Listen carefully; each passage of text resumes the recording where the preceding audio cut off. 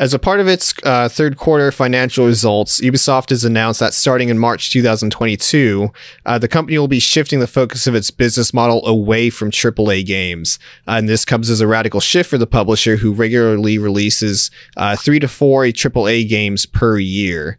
CFO Frederick Dujois, whatever, sees the company pushing to a model in which they, quote, have a combination of strong releases from AAA and strong back catalog dynamics, but also complementing our program of new releases with free-to-play and other premium experiences. Ubisoft CEO I said this name before. Yves Guillemot elaborated on the Guillemot. I thought I said it right the first. Wait, are you fucking with me now? No, it's Yves Guillemot. Everyone knows Yves Guillemot. He's the Bond villain. Elaborated on the new strategy, noting that existing games as a service titles such as Rainbow Six Siege and The Division 2 will continue to play a heavier role in the company's future financial growth. I'm kind of two minds of this, where I think out of like the big corporation publishers, whatever, I think I would actually put Ubisoft higher up in terms of like the quality of their overall games. And like, I don't want to go like a fucking Rise Up Games, but I feel like they respect their customers a little bit more, especially with Uplay, with the refunds and the way you can get. No, they do not. But are we gonna forget the year of 2020? Well, I don't know. Was it 2020 when all that nightmare shit came out about Ubisoft's management? I think when it all kind of started trickling out, I think it was like 2019. Okay. But yeah, that's just fucked up.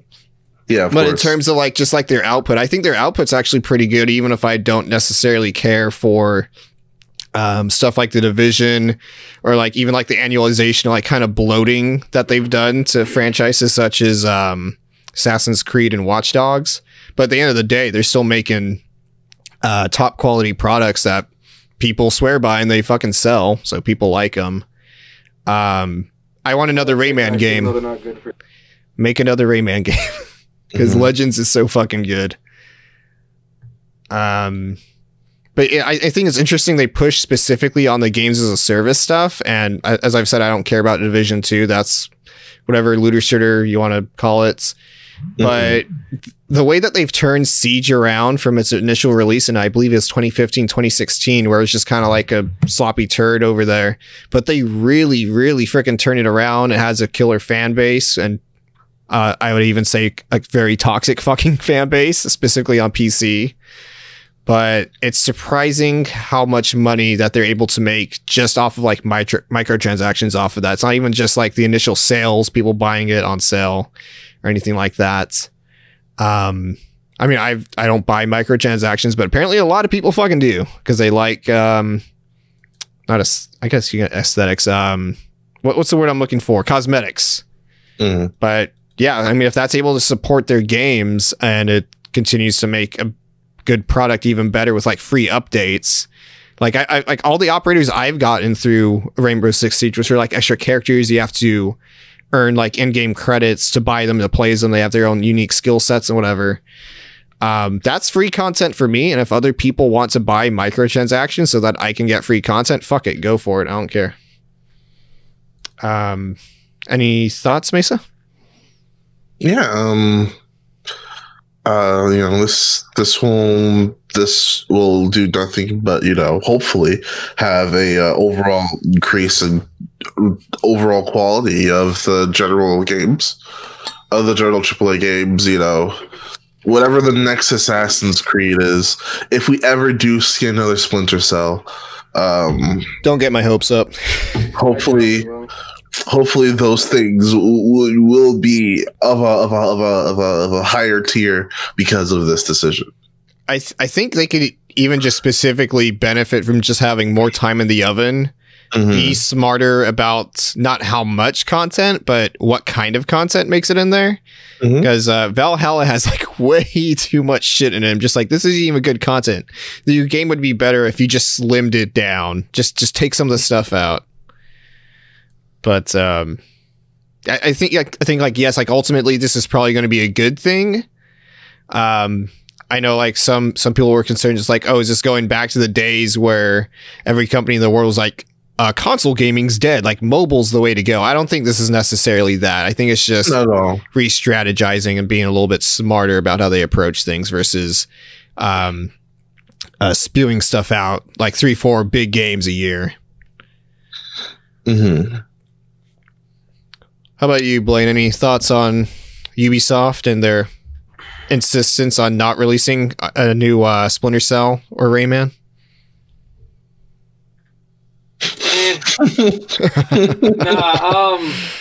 I mean, there's not a lot for me to say without. There's a 3D Rayman. There was one. It was called Rayman 2. I mean, another one. The Great Escape. Wait, was it? Is that the subtitle for it? I think so. Rayman 2. Yeah, The Great Escape. It has a green cartridge on the N64. Without, it's hard to talk. It's hard for me to really say anything how I feel about this without then going off on one of my many. I'll believe that things like microtransactions solely exist to support a game and benefit the customer when people actually pay their employees and pay their taxes, and the video game industry is not a goddamn hell nightmare escape of both of abuse and of toxic work environments in general, as well as just people being paid way under what they should be. That being said, I guess I don't really care about whatever Ubisoft's doing with their plans. I mean, if the whole thing is that they want to do less releases and more just work on the service angle of things, that doesn't really seem that different from what they've been doing. Because like Siege and Division 2 have been kind of their go-tos after almost every Ghost Recon has kind of gone belly up about I want to say a year after they've been released. At least in the last 2 installments or whatever. Mm-hmm. That one mobile game that was just fucking the one that was literally like, we're gonna make NT for the bad guys, but don't. Oh god, I remember that. So like, I don't know. Like it's hard for me to. I'm not obviously not you two, but it's hard for me to try to think of any positive side of this when I'm just kind of done with Ubisoft. I mean, again, I play Siege. I've owned it for a while and I enjoy the game, but like, I do think it's kind of weird now that like I used to be able to buy like the operator packs so I could get them all for like one price. Now the only way you can do that is you can either buy the Year 5 pass, which will give you the Year 5 operators, but you have no access to the other packs. You can buy them all at once with like a direct. I think it's like a button that like it's like, oh, buy everyone for the exact amount of Rainbow Six credits that it would cost. But I also think that that's Rainbow Six credits, not a money amount. So that means that I would have Rainbow Six credits left over, which is again. Yeah, they always get you with that shit to get you to buy more. Exactly. So I mean, I bought a season pass, which again I know probably makes me a hypocrite with them, but like, I don't know. I don't necessarily see this as a sign of, oh well, things could very well get better with them. I think things are probably going to stay the same. They're going to keep doing what they're doing. Maybe we'll see a little bit more content for these games, but I don't know. I would maybe rather actually see them commit to like releasing some, not just sit on the same things that have been making money for however long. Mm-hmm. I don't know why. Like the second you mentioned the currency that you have to buy with money, the rainbow points, whatever the fuck they're called, it just got me like thinking on this entire diatribe about fucking. Do you remember Microsoft points in the 360 era? Of course, yeah. It was like some stupid fucking conversion ratio. It's like $10 was like 1,600 points. At least on the Wii. At least on the Wii, it was just 1-to-1. You know, with the shop credit. The Xbox, it was like, was it 800 points was like $5 or something like that, right? Yeah, 5 or 10 or so. I think 1,600 was like 10. That's so dumb. Why would they do that? There could be like 15-year-olds listening right now that are just like, wait, what's a Microsoft point? It's I mean, fuck, at least PlayStation was just like up front, just like, here's a $20 card. You get $20 to spend on our fucking platform. Apparently I was wrong. There's a Wikipedia entry for Microsoft points.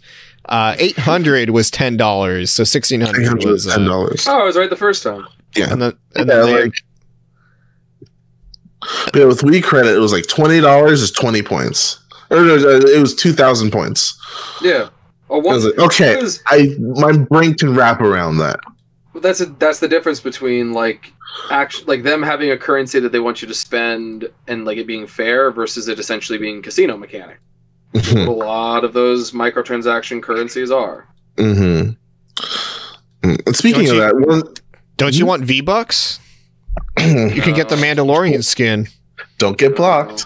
And so and to go back to Street Fighter 5 for a second, Capcom, one of the cool things that they've done with Street Fighter is they actually have every year they have the Capcom Cup pack. It comes with 2 costumes and a stage. And part of those proceeds directly go to the prize pool for Capcom Cup. Oh, okay. So when you buy that DLC, you know you're directly adding money to whoever's going to win that check at the end of the year. Well, that's cool. I think that's really cool. Yeah. Nice. That is pretty neat.